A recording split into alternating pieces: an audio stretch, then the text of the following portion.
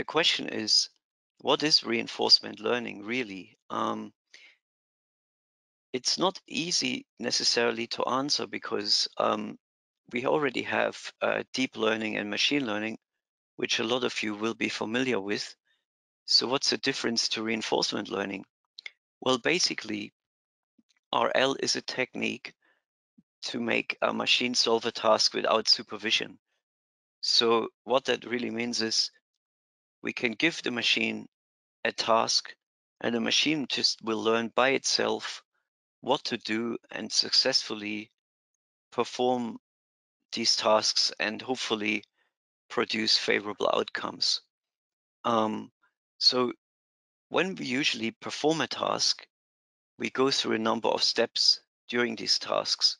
So let's say in this typical reinforcement learning example, a machine would like to learn how to play a computer game. The way it works is usually the computer game starts and then we find ourselves in some gaming scenario. And while we are in this scenario, we go from one step in the game to the next. And while we're doing this, the state of the system changes, meaning what we see on the screen changes. So when we play a computer game, there's one thing that is basically us. And another thing is that we have a screen that we look at, which is effectively the state of our system. And based on that, we respond. We make decisions to do something inside this computer game. So, in other words, we act according to what we see. And then, as we step through the steps, several things happening in this computer game, and finally, the game somehow ends, and we end up with a success or failure based on the chain of the decisions that we made. So we may have done a lot of really good steps and actually scored some points, or maybe we have actually not done very good steps and we failed in our game. So we could, for example, as a reward, win a number of points. On the other hand, we get a negative reward where we lose a number of points. So depending on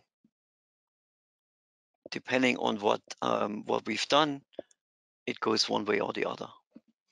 Okay, let's go to the next step.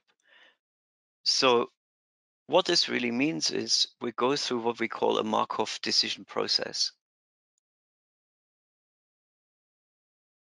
We're basically stepping through a Markov decision process, and you probably, if you are familiar with this a little bit, you know what a Markov chain is. So I talked about different states. So here the states are shown in those letters A, B, C, D, E, F. We will in a little bit find out how all this applies to trading. Just let's for a moment focus on this diagram, just to see what this looks like. So we basically have a state A here, and then we take an action, and the action gets the letter A, which is different from the state A. So we take an action, and so, for example, we could take an action along this line, and we end up with state E, or we could take another action, we end up with state C, or another action, we end up with state B. So we're basically having a transition from one state to the next. And then at each transition, we may get a reward. And finally, in order to determine which of the states or which of the actions we choose to get from one state to another, we have to have some sort of policy that determines which action we choose it and why. And so, for example, that policy could be that the action that immediately gives us the highest reward would be the action that we choose. So this choice of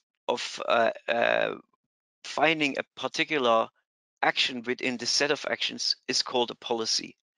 And as we step through these, let's say we just step from here, from A all the way to F, we finally get a reward. And so on each step along, we get an incremental reward, and we end up with a final reward here, F. Now, this is all good and well. And our objective is basically to maximize this final reward, F, and we signify this here with this little equation. We want to maximize our expected reward given a certain policy and a certain state at a certain time. Okay, now when we do this, we basically have an issue in that, for example, in trading, when we enter a game, we're not necessarily getting a reward straight away.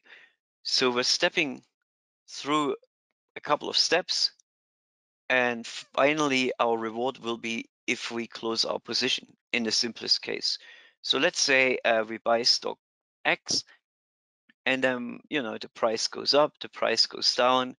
Finally, it ends up going up a little bit, and we close our position and we make a small profit. So in trading, basically, what we can see is, other than a game, our states are our market parameters.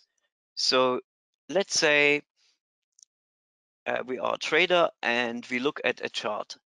And so let's say on the chart we have a number of indicators and technical things. So here you can see this, for example, we have like a trend channel, which is this channel here between those two lines. And maybe we have exponential moving average, or we have support and resistance lines. And all of these things help us to identify what state we are in with our trade. So in some sense, it is equivalent to looking at a screen on a computer game. So all these different indicators, for example, they tell us something about the state of our system, and on the state of our system, we make a decision. And the decision that we make is basically one of three actions. It's either buy, sell, or hold. That's pretty obvious. So we really have those three decisions in trading. Of course, we can become more complex than that if we deal with, for example, portfolios, but let's start with the simplest case, which is basically buy, sell, or hold.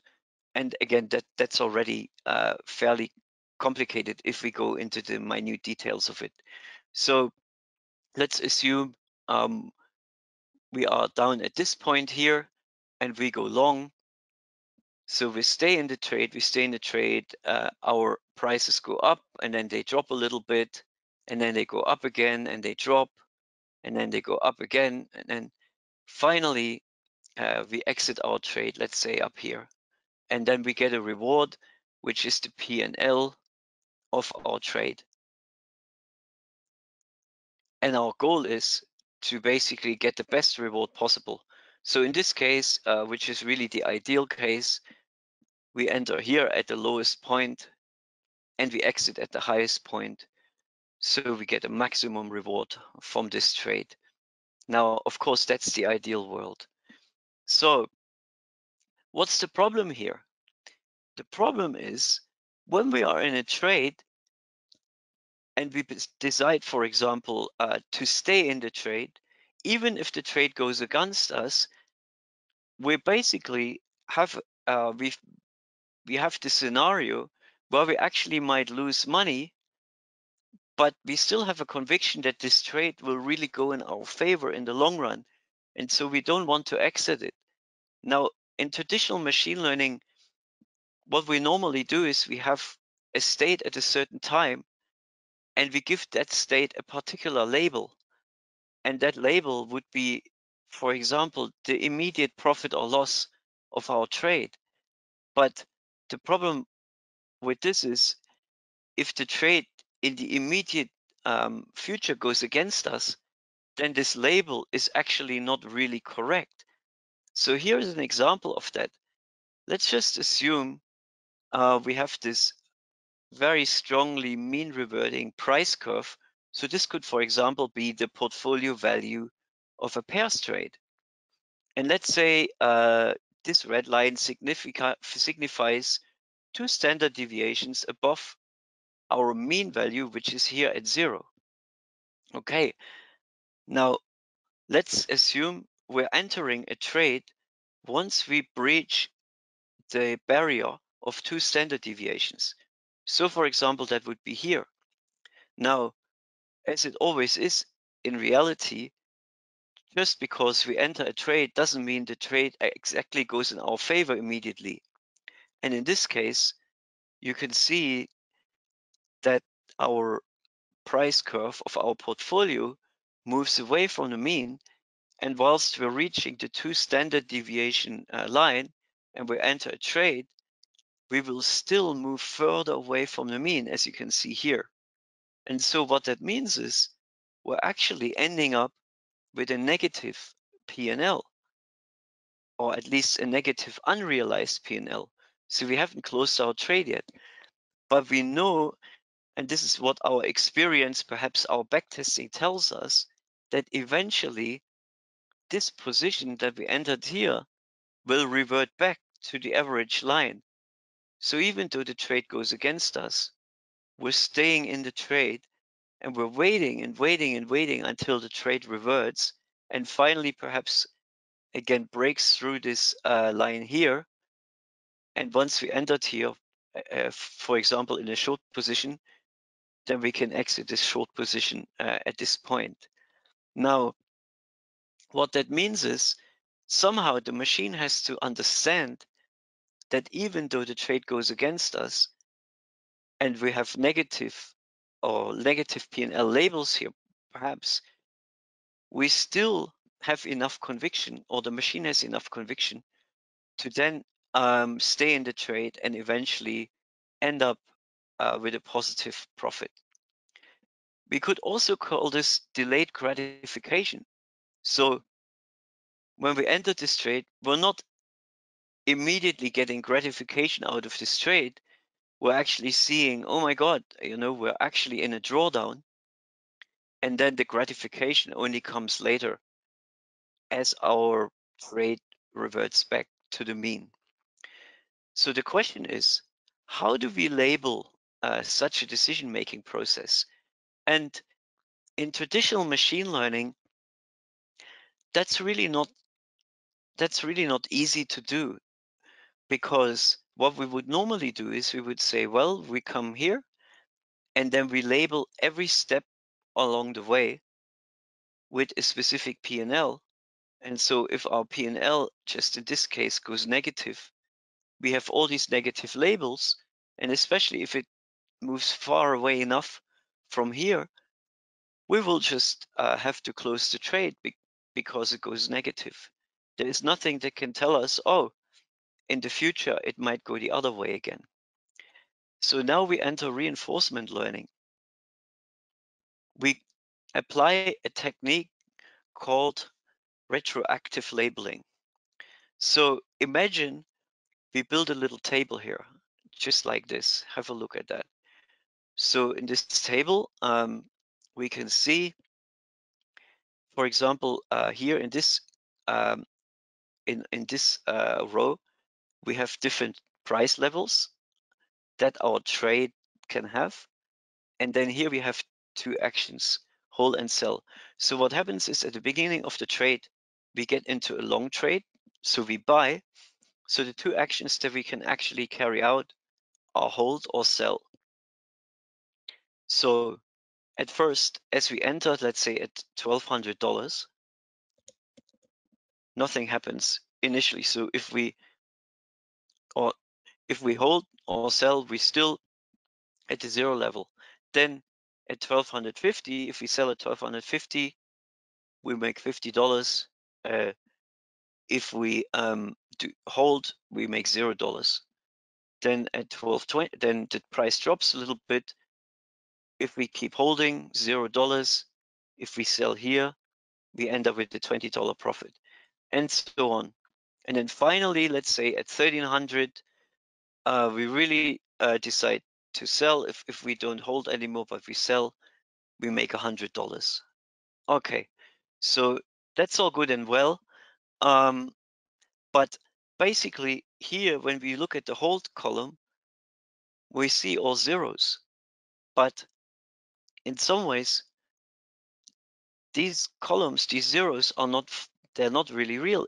In some ways, if we hold, we actually have some kind of conviction that we would still be able to make some money.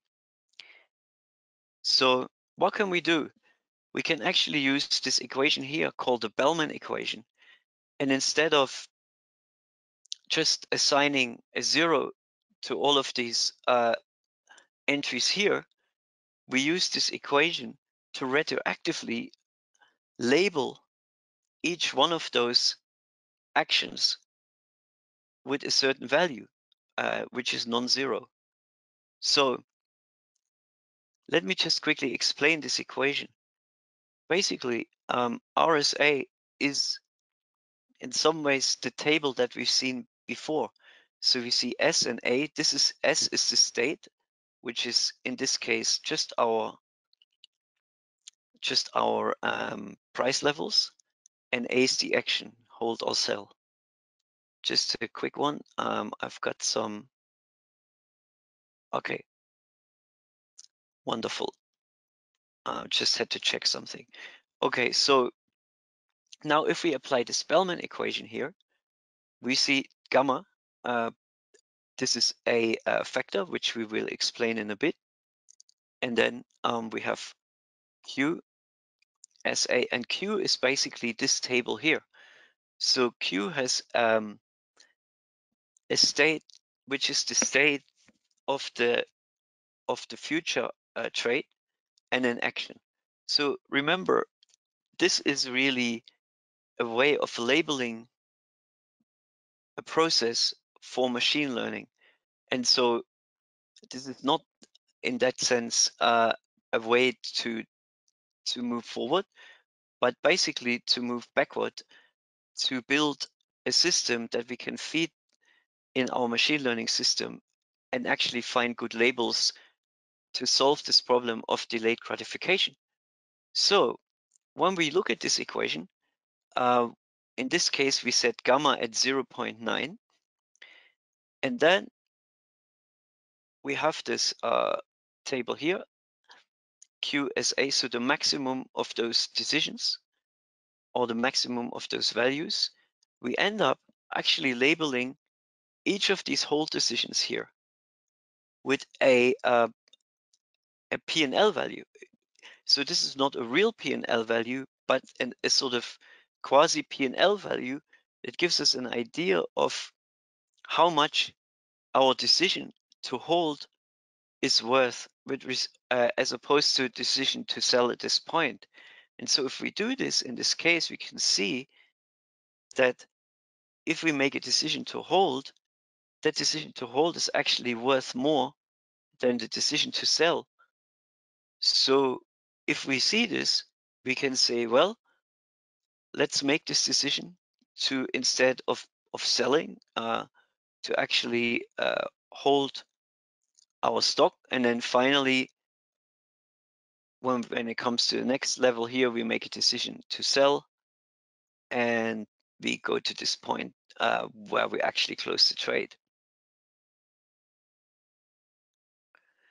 Okay, so this is the Bellman equation. Now let's just dissect this a little bit more. So R, as you can see here, is the immediate reward of an action A. So the immediate reward is effectively the table that we've seen first, which had all the zeros in it. Q is the cumulative reward of an action A. So that's effectively the other table. So we have a cumulative reward for each action, which is not a real reward as such, but it's an imaginary reward that we would get if we look at a specific action at some point, then S, as I said before, is the state that we end up with when we perform an action. So it's actually our future state. And then, so this is S prime, sorry. And then S is the previous state. So you can see that this equation works retroactively. We go from the future state and calculate the previous state. And then we have this gamma, which is called a discount factor. And gamma is effectively giving weight to this future state with respect to the previous state. So if gamma is 0, then we can clearly see that all we have is that table that we started with. And the larger we make gamma, the more we actually give weight to future outcomes. So, for example, if gamma is 0, then we say, well, we can either hold, which gives us a 0 reward, or we can sell, which gives us a reward, for example, of whatever that reward was that we saw in the first table. But then if we apply a high gamma, for example, the one that we see in the previous table of 0.9, then based on our labeling, we will see that our reward of holding this position will be higher than the reward of closing that position. So this is really what's helping us to make decisions that are based not on a what we call greedy decision-making process, where we only look at the decision that gives us the highest reward right in that moment when we make the decision. But we're basically saying, oh, okay, even if our decision looks immediately not very favorable, we will still keep holding that position for a little while. For example, if the price drops, and we will have the conviction that we end up with a higher reward later. So that's reinforcement learning in a nutshell. It basically helps us to make decisions based on future outcomes rather than based on outcomes of immediate actions.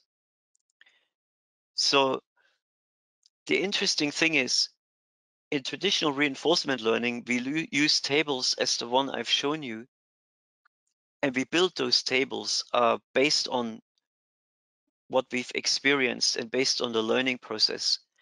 However, in trading, for example, we have a large amount of states. For example, if we look at different indicators in the market and different other influences that we might be interested in, and so we go through a lot of different states, and the complexity of our system becomes incredibly high, which means we won't be able really to build these tables anymore and store them somewhere.